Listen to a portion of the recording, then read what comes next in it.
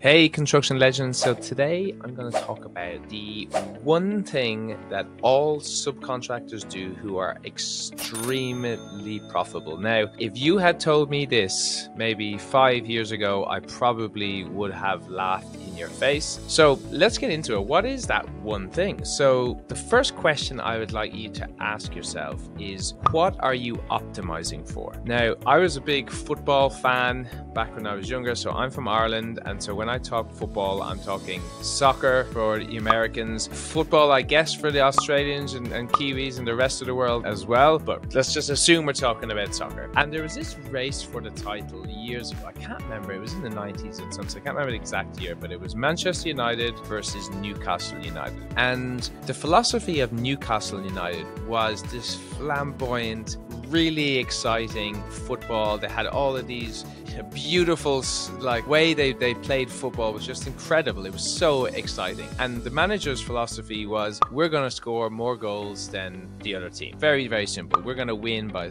scoring more goals. And the others was a very shrewd Scottish guy. He was the manager of Manchester United called Alex Ferguson. And of course, I'm a Manchester United fan from very young, but his philosophy was a bit different. It was not to lose. And so as they went forward and over the period of the whole season, it was close, and this Newcastle, everybody loved Newcastle. It was exciting. But at the end of the day, when it came down to the very end of the season, Manchester United won the season. And it's interesting because even though the sexy, beautiful football was sexy and beautiful, they didn't win at the end of the day. And the question I asked you at the start was, what are you optimizing for? But let's talk about what were they optimizing for. So Kevin Keegan, who was the manager of Newcastle United, he wasn't actually optimizing to win. He was optimizing to play beautiful football, to give the crowds, an electrifying entertainment. He wasn't optimizing to win the long game. While Sir Alex Ferguson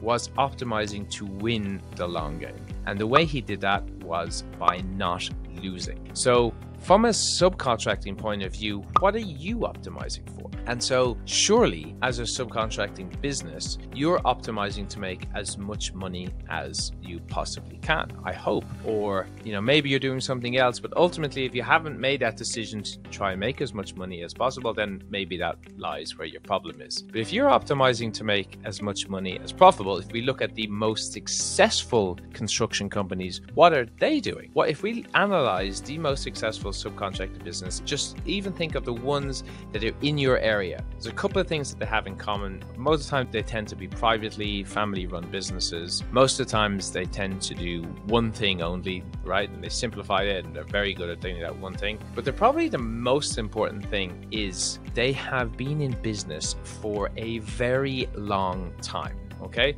that is the key, staying in business for an extremely long period of time. So how do you stay in business for a long period of time if you are a construction subcontractor? That is the question you should be asking yourself if you're optimizing to make the most amount of money. And actually the answer is not to lose. So in the business of construction, so many people are, want to do the Kevin Keegan Newcastle version of everything. They want to do the sexy bells and whistles stuff. They want to have great, fanfare and people talking about them, have this huge eruption. But the problem is that doesn't make you the most amount of money. The most amount of money goes to the guys that don't lose, the guys that take lower risk opportunities, say no. They say no more often than they say yes. So when I'm talking to the businesses that work for us, the guys that have been in business a long period of time, they're all about no. They're all about limiting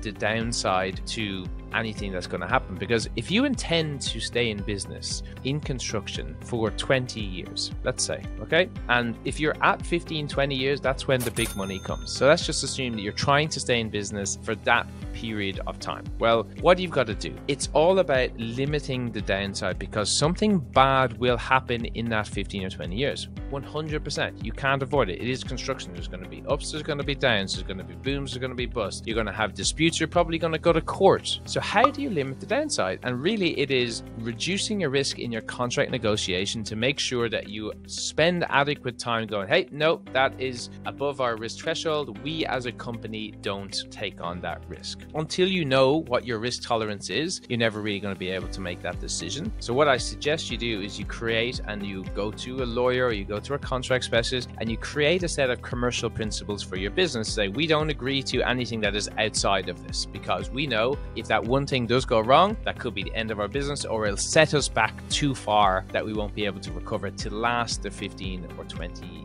years. So I'm going to read you a quote that I really like. It's by a guy called Alex Hormozy, and he says, the best games in life can't be won, only played. You don't win at marriage. The point of marriage is to keep the marriage going. You don't win at health. The point is to stay healthy. You don't win at business. The point is to stay in business and keep the game going. So it isn't about winning, it's about not losing. And so if you can change your perspective to your business to, it's not about winning these big projects, it's about not losing and being kicked out of the game, because the construction industry is the highest insolvency rate out of any industry, with 26% of all insolvencies coming from the construction industry. So with that in mind, you need to be on top of your contracts game, negotiate a lower risk contracts, be on top of your post-award contracts game. And from a technical, if we can do the work or not, is it going to be too risky? You need to be able to know where your risk is to say no, because by saying no, you're going to stay in business longer. And if you stay in business longer, you're going to make a lot more money. I'll chat to you next one.